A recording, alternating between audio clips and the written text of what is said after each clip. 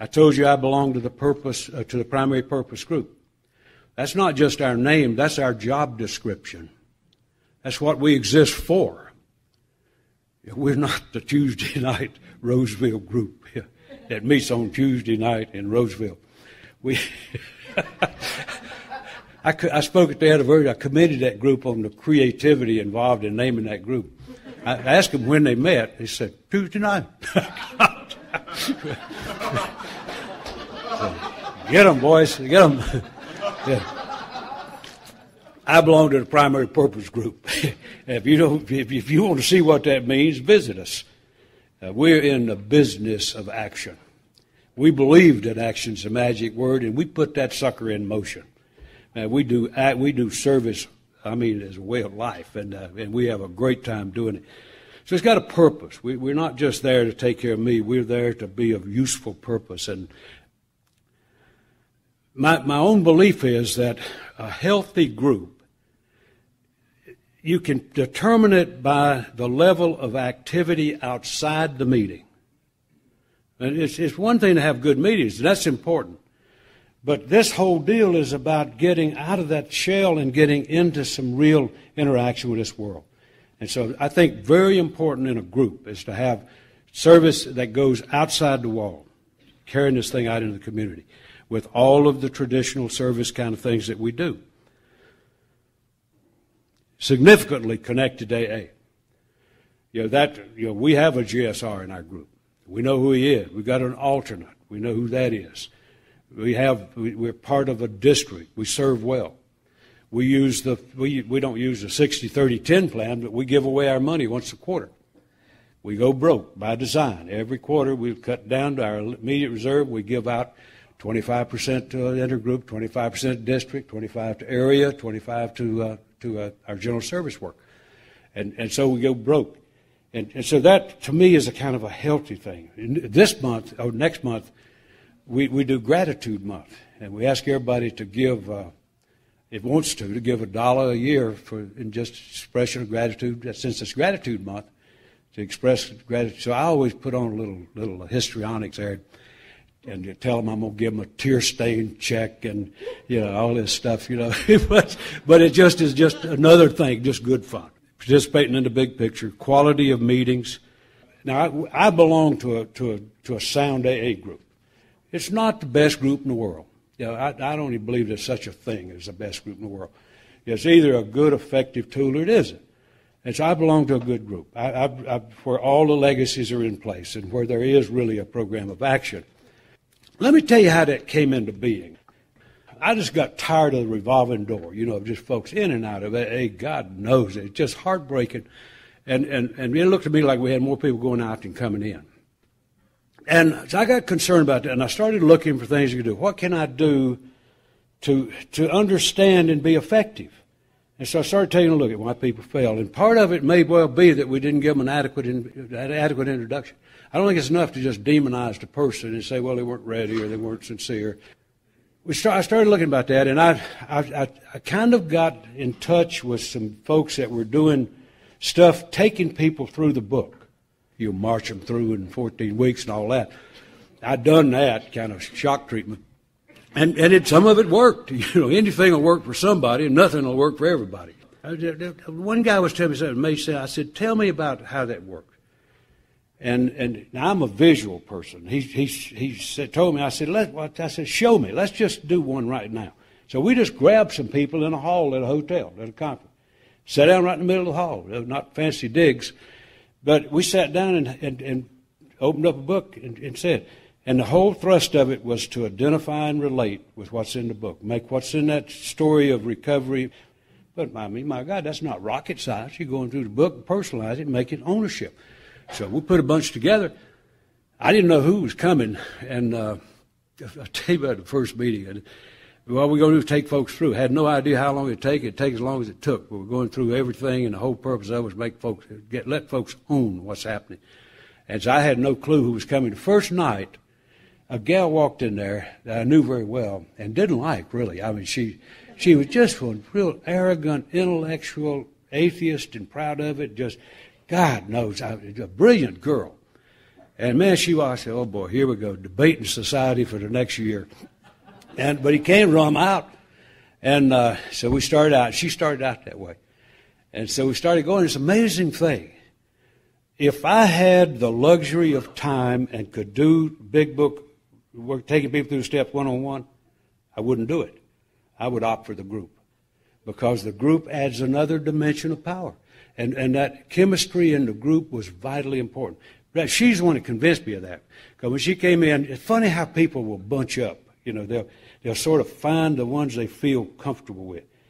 So she sat down between two other aggravated cases. And so I'm watching them all, and you could see it kind of warming up a little bit. And I thought, oh boy, isn't this something? So now I was deliberate in this. It wasn't spontaneous. But when we came to the part on the third step prayer, I knew that this was going to be a little hurdle for that girl. So I was very gentle with her. I said, tonight we're not going to close with the Our Father. I made it so we stopped at the third step prayer. I said, what we're going to do tonight is do the third step prayer. And so I give you three options. One, you can join hands, kneel, and do it with us. Or you can hold our hands while we do it. Or you can step back and watch us. I won't tell you what she said. But she said under her breath, she said, ugly stuff. Well, anyway, just you could fill in the blanks. You can't make it any worse than she made it. But the amazing thing happened. Now, she didn't have a burning bush experience, but she just absolutely melted, got right in the spirit of it. And that lady today, she became my backup. If I had to be gone, she backed me up. She was my number one go-to person. Right today, she is without doubt the warmest, finest, most genuine, sincere woman in our whole area. And I have no hesitation to take any female I get on my hands and say, hey, I need some help right here. And isn't that wonderful? But what that convinced me was that there are things you can do. And that was a powerful kind of a tool. The way what I was doing as I started to do those workshops, we started to build out a sort of a cadre of people who had gone through that experience.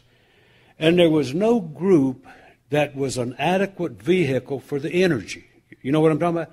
I mean, they would get through with that and they were pumped. They were ready to go and no real race car to drive. You know, so they'd get back in their group and they'd feel kind of out of whack. And so they started bugging me about, let's start a group. Oh, man, I can't start a group. I was the founder of the group I was in. I said, I can't do that. It's like the captain jumping the ship. Where are you going? Then it dawned on me, that group had found its niche. It was doing very, very well. Still is. And so I said, all right, guys, if you really want to start a group, count me in. If you just want to start a meeting, count me out. And so if you want to go at it that way. And so what we set up, right here, yeah. I'll leave with them if anybody just wants to take a look at this. You could see the same thing in one of our third legacy manuals got the thing. I wouldn't even think about it when we did this. But what we did, we had 10 people who wanted to meet. So we met not as a group, but just as people that met and wanted to talk about a group. Met in the back of a guy's business. Now, I believe in action. I believe in brainstorming. You know, just like I said, that my first thought, if I don't play with it too much, is usually the best I ever get. And if I take it back and think it over, all I do is screw it up. Yeah, so I like brainstorming. So we met. We each threw in $20 just seed money. We did a brainstorming session. I chaired the meeting, and I said, think about one quality or component that you would insist on having in a group. Something you just got to have. And now, like anything, that brainstorming, you got to prime the pump a little. You know, it doesn't just jump out of the starting block. So I said, all right, I'll throw one in. I threw in structure, surprisingly. Threw that in. And the rule of brainstorming is if you say it, you put it on the wall. You don't discuss it or explain it. Put it on the wall. Move on. In 12 minutes, we came up with 19 things. We now call them goals. Yeah, that's not a great term, but it's what we call them. 19 things, and I added a 20th one. We will not forget Rule 62.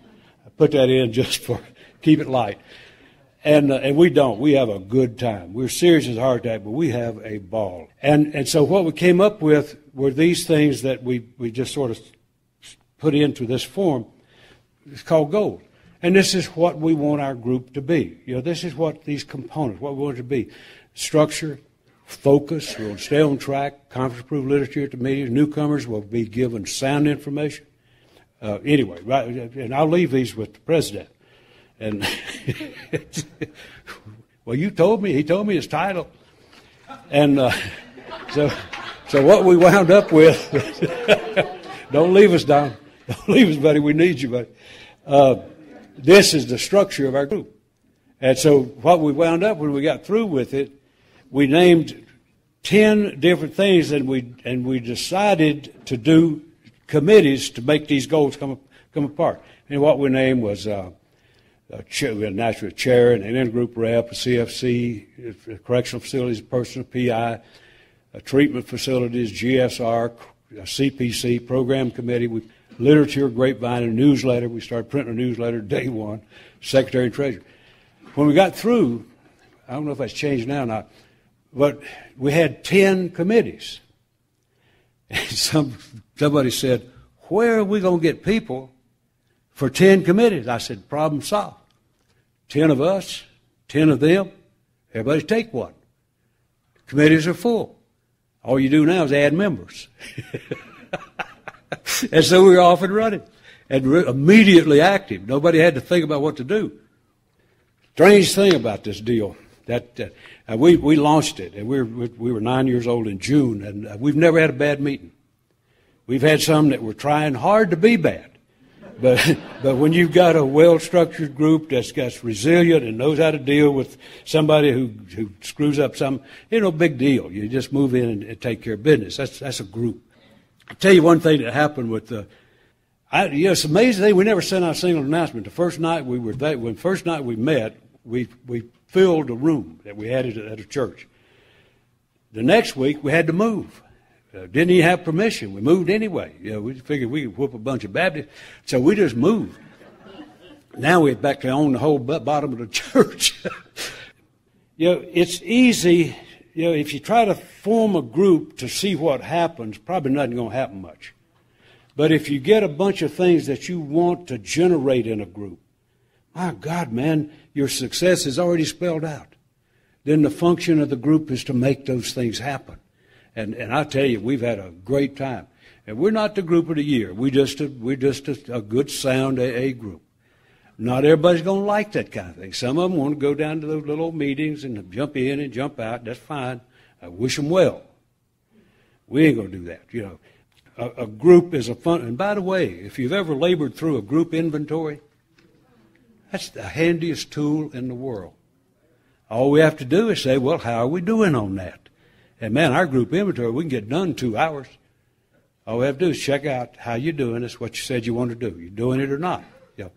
So, anyway, there's just a whole bunch there. I appreciate the spirit. I think it's a good sign that you're here. And I really appreciate your attention. Even more, I would really appreciate it if you'll take to heart some of what I'm talking about. Because this wasn't just podium chatter. Those are real, live, viable concerns. And if you're going to be at this trough, I hope you'll put something in it. And so take it to heart and give some thought to that thing. Put that brilliant alcoholic mind to work, man. You don't tell what it'll do. Thanks.